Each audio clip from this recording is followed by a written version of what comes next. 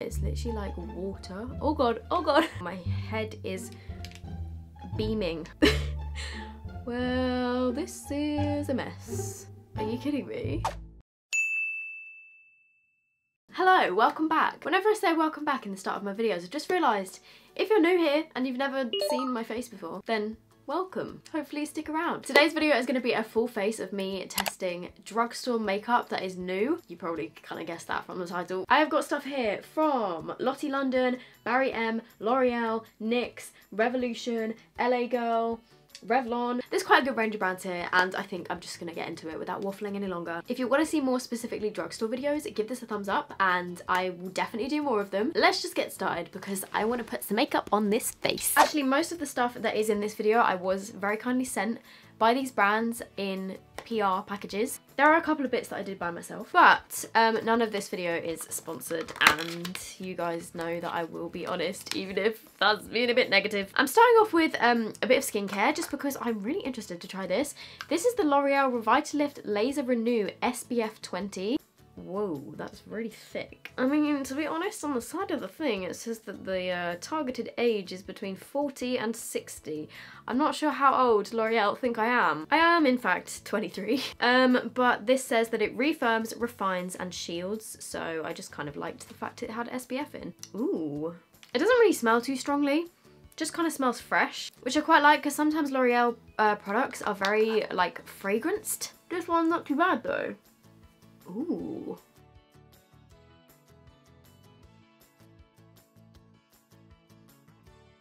That actually feels really nice. It doesn't feel too thick. It definitely is a little bit oily, but not as oily as a lot of other SPFs I've tried, to be honest. It feels like a nice hydrating cream. My skin looks very kind of plump and shiny.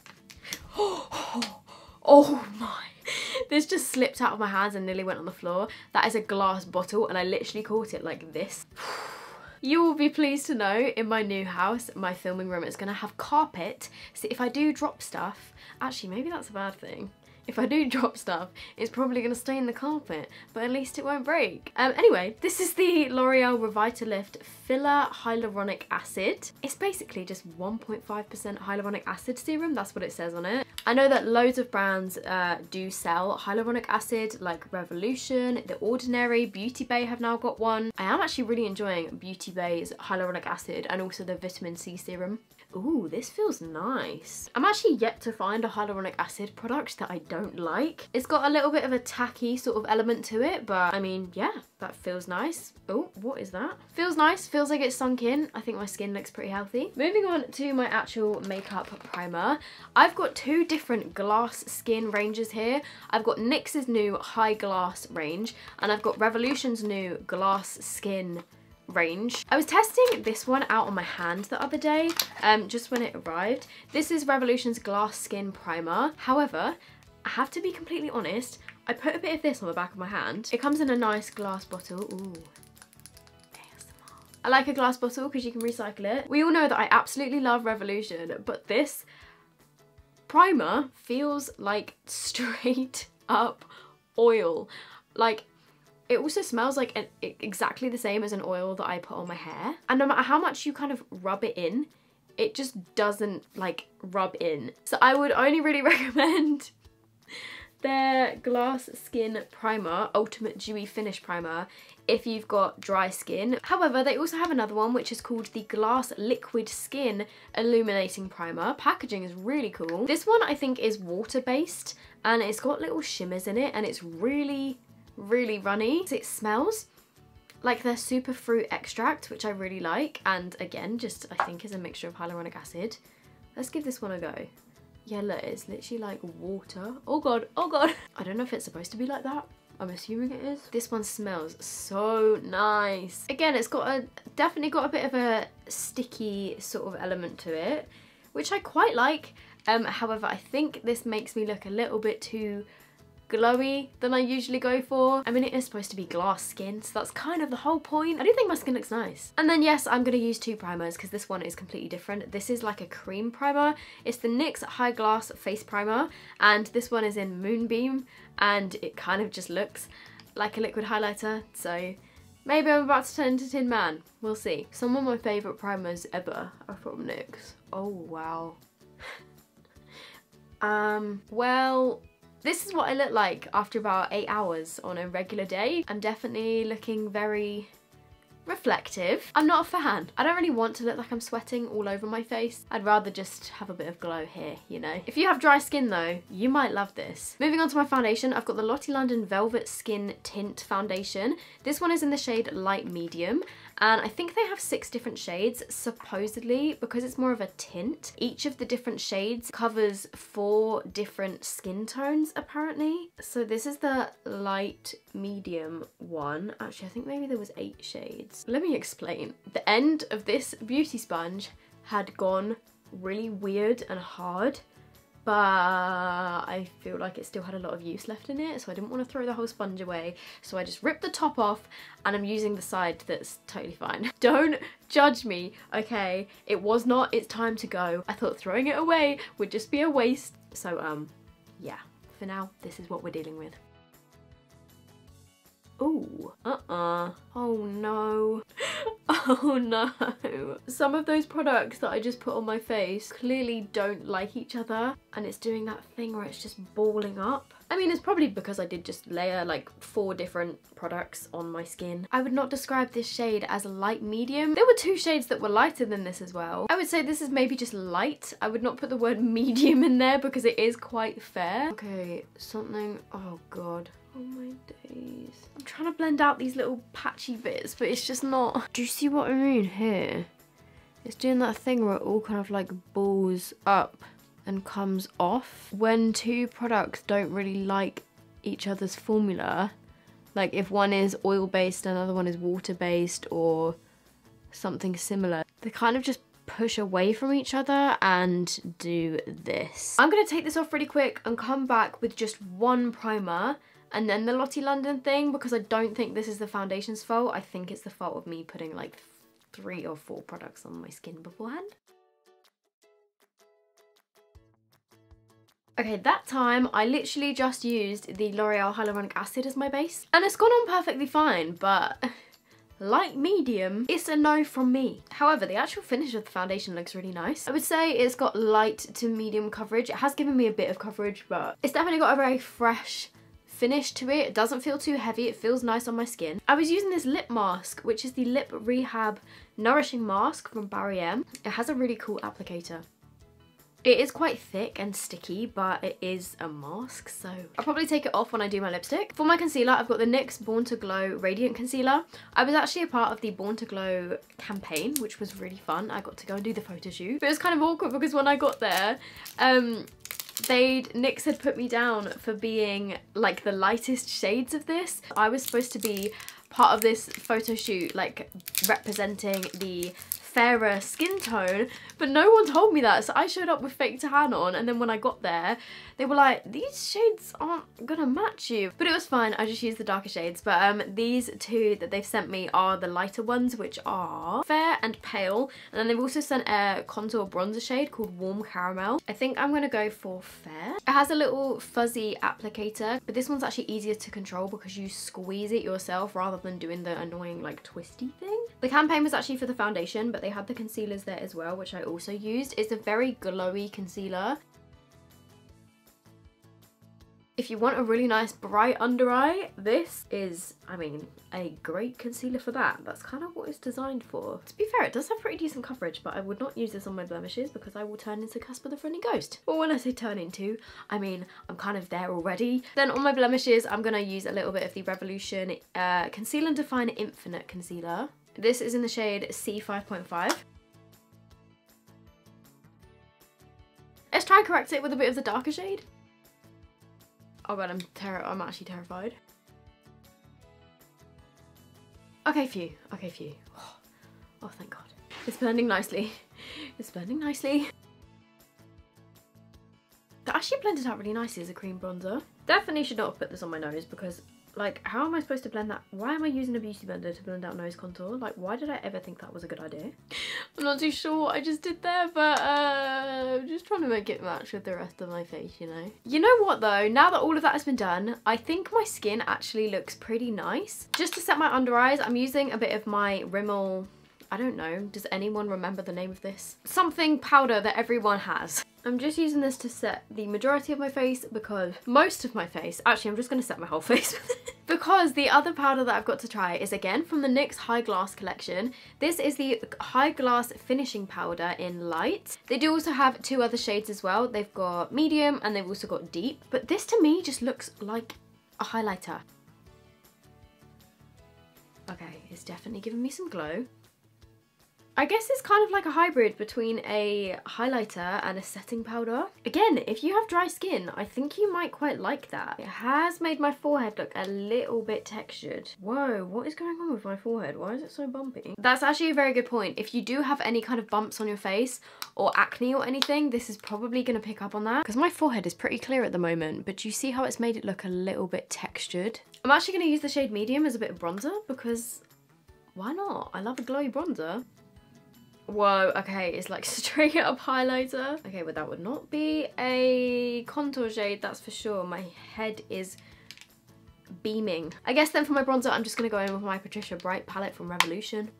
Oh shit, that was a lot. I always pull an angry face when I'm doing my bronzer to make like my forehead stretch out. Then for my blush, I've got the Collection Soft Glow Blusher in Shocking. I'm guessing because it's pretty shocking pink. Oh, okay. It's not as pigmented as I thought it was going to be. I was kind of scared to dip in there. Hello. That's also quite a glowy blush. Is everything that I'm testing today just full of shimmer? It's not super pigmented and I would rather go for a more peachy kind of blush. I think this is a bit too just straight up pink for me. I like a nice balance between not too pigmented, but also pigmented enough that I don't have to like do this over and over again. For my highlight, I've got, again, 2 different glass skin highlighters. Apparently that's the thing at the moment. I've got the NYX High Glass Illuminating Powder in Moon Glow, and I've got the Revolution Glass Crystal Illuminator in Glass Crystal. Packaging for the Revolution one is so sick. Look at it, it's like a little ice thing. This one has a mirror, which I really like. Oh my god, I've just realised that looks exactly like the Fenty Beauty one. Revolution I See You. Ooh, that's like straight up white. Let's try one of each on each cheek. To make things fair, I'm going to use 2 different highlighter brushes. This NYX one looks gorgeous and it's kind of squidgy. Okay, there we go. Got some on my brush. Okay, well it's really intense and really nice. However, I would say that this is definitely a cream highlighter, which I didn't actually realise before. It is really nice, but you really have to like work it in there with your brush. Then for the Revolution one, let's go in with this on the other side.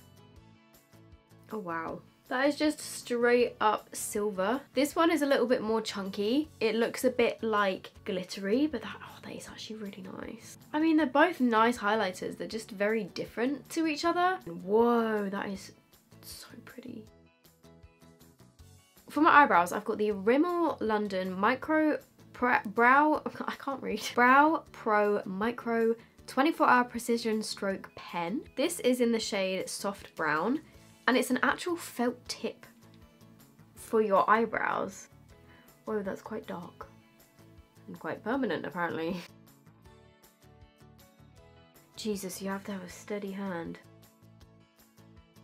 I think I messed up the front of it a bit because I tried drawing in hairs. Every single brow pen, because I do my foundation before my eyebrows, it gets all clogged up with foundation and powder and then stops working. But I always do my foundation first, which every single brow pen seems to not like. Every single brow pen that I've tried does the same thing. So I'm just smushing it onto my hand and then picking some product up. Although it does stay pretty well though, because look, trying to rub that off my hand, it's not coming off very easily. Definitely not the best brows I've ever done. I tried drawing in some little hair strokes, but it was pretty fiddly. It was pretty tricky, to be honest. You have to have a pretty steady hand. They're not bad though. The colour's nice. For my eyeshadow, I've got 2 palettes from LA Girl Pro. This is the Mastery eyeshadow palette. Lots of beautiful neutral slash I would say pinky sort of tones. However, the one that I'm going to use is the Artistry palette, which looks like this. They have a massive mirror, which I like, and this one looks like this, so it's more earthy sort of tones. This is a type of palette that I would actually use. Also, this shade is broken, so I need to be really, really careful. But this is the type of palette that I would use, because you've got your 2 rows of neutral shades. You've got a matte dark brown, you've got matte transition shades, you've got an inner corner highlight, you've got gold lid shades, you've got a black. I might actually go for something neutral today, because the past couple of weeks I have been going a little bit out there with my eyeshadow looks. So I'm going to start off with this shade up here, although I don't actually think that's going to do it. Okay, that's the exact same colour as my skin tone. Never mind. I'm going to use the one underneath it. That shade is pretty light. I'm going to take the shade next to it, which is a slightly cooler toned brown, and I'm just going to build the colours to go slightly darker and darker, if you see what I mean. So I'm just adding this brown. They are quite light. They look darker in the pan. I'm gonna wing it out slightly. I was watching Jordan's video yesterday, Jordan Lipscomb, and she did this really gorgeous soft glam sort of thing. Yeah, to be honest, I did expect these colours to be a bit darker and a bit more pigmented. I mean, they're nice, they're blending nicely, but you know, I want it to pack a bit more of a punch. I'm gonna try and do a smoky liner today, I think. Let's take some of this dark brown colour here and hope that this one's a bit darker than the others. Oh, yep, it is. Is it me, or did most of that just disappear? They don't seem to be layering that well over the top of each other. I'm trying to pack down some of that shade, but it's just disappearing. Can you see that? Like, what? I'm so confused. Where did it go? It's kind of just getting stuck in my crease and calling it a day. Right. I'm gonna try dipping into the black and creating a wing with it. But I'm doing quite a high angled wing, because I've seen people do this to make their eyes look more cat shape. Okay, that is not working for my eye shape. I am gonna smoke this out in a sec, by the way. Again, it's literally just coming off as I'm trying to put more on. Let me try a different brush, just in case it's that. Same black eyeshadow. Yeah, it's still doing the same thing. It's like no more eyeshadow can get on there because it's just wiping itself off. Let's use a little smoking brush and try and blend that out.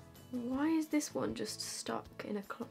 I was so ready to love this eyeshadow palette, but I'm just not. I'm gonna go in with the medium brown just along my lower lash line. I'm gonna dip back into some of the dark brown.